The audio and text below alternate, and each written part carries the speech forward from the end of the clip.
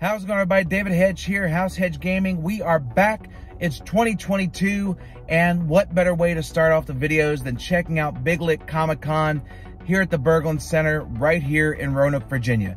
This convention is one of the up-and-coming conventions on the East Coast that celebrates everything pop culture. So we're going to see the vendors, we're going to check out the guests, we're even going to see some big battle cats, and who knows what else we're going to be able to find. So let's go in here, check out everything at Big Lick Comic-Con, and then I'll catch you at the end of the video and give you my thoughts on this great event that is right here in the Roanoke Valley.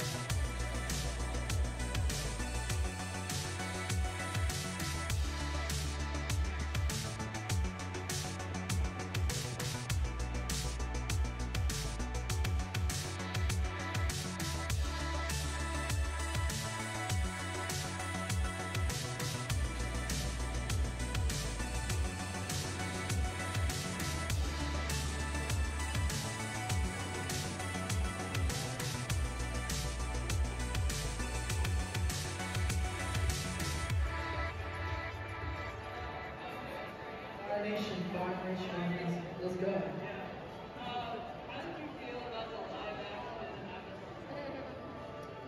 What's your name? Lydia. And you just are living that life. You can't really plan for the future. Sometimes you just gotta like try to do the best you can do in the moment, and hopefully you create something that will impact your life and maybe even impact the world. But find your voice, find your story. Like, you do have to go after it with all your heart. That's it. Thank you. Well, I just got back from Big Lick Comic-Con 2022 at the Berglund Center, and it was a great time in pop culture. I really loved how everything was set up. They had the Battle Cat set up. They had Blue Ridge Nightmares, which is a haunted house here in Roanoke. The guests were awesome. I got to see Al Snow and Dante Basco. For those of you who don't know, Al Snow is a professional wrestler, but also he's an actor, and he's a trainer / owner of OVW, who is a feeder system for WWE. Dante Basco, a lot of people know him as Prince Zuko from Avatar: The Last Airbender, the animated series, but for me, he is Rufio from Hook. And I was able to get his autograph from my wife, Cindy, who's working the event at the Berglund Center at the box office. So I want to make sure I got her something because unfortunately she's not able to meet Robin Williams, but she was able I was able to at least get Dante Vasco's autograph on a picture of Rufio and Robin. And it was really cool. And he's a great guy. If you get a chance to meet him in person, do it. If you get the chance to meet Al Snow or any of the celebrities that they had for this year's, or for this part of the year's Comic-Con, definitely do it. It's well worth it. My only two nitpicks with the con: one, somebody should have been looking over the line, because there are people that thought they could buy their ticket when they got to the front of the line, but they were told they had to go to the gate 3 or box office 3, and then they had to go to the back of the line. And so that caused a little bit of feel bad for people. The other thing is that if you're a resident of the Roanoke Valley, you're starting to notice all the people that come to the convention and they're set up in the same booth. So you don't have too much differentiality. I hope that's the word that I'm looking for, from vendors that are attending. So you don't have that wide variety of different vendors coming in. You might have, it might be a 50-50 split. And that's okay, because you might have people that have those vendors that they want to go back to every single time to see if they got new stuff. But you also want to give people a chance to get in there who haven't had the chance to get their foot in the door. But that's something to be said for every convention, like GenCon, Origins, the bigger ones like that. You're going to have those same stalwart vendors that are there each and every year. The biggest thing, though, is that if they're game designers or people that are like bigger stores, like if you have Star City Comics and Games, or if you go to GenCon, like you have Troll and Toad, Pastimes. God, there's so many different ones. But like the bigger ones you can see at those conventions, their booths will change and you'll see new products, but a lot of times the bigger companies that have the new releases, they'll have like all the different setups for their booth and everything. Big Lake Comic-Con, you don't really see that, but then again, it's still growing, and I can't wait to see what happens with Big Lake Comic-Con in the years to come. So, but if you get a chance to do it, if you're on the East Coast, come on down to Roanoke. There's a lot of good stuff you can go into. There's a lot of great food you can do, enjoy. You get to go to different places here in Roanoke.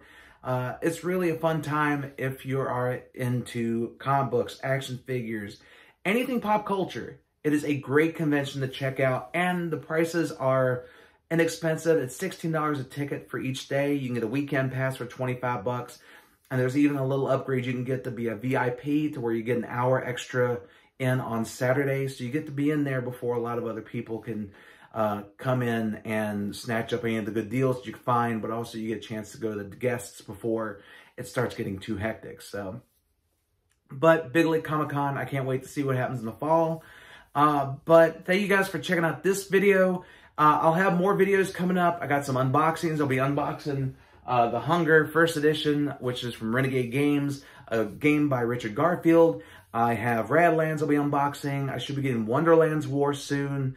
And I'll be going to GenCon. I just got done signing up for GenCon's housing portal. And for the first time ever in my life at GenCon, I'm going to have a hotel downtown within walking distance of the convention center.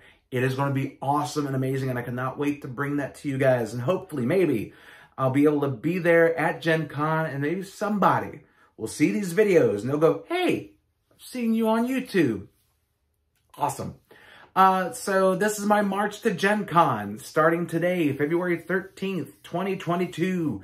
As we get ready to go to the big convention. It's the 55th anniversary of GenCon, and I cannot wait to attend. But until then, I'll be having a bunch of unboxing videos, a little bit of magic sprinkled in, a little bit of other stuff here in the Roanoke Valley, and who knows what other stuff I'll be getting into.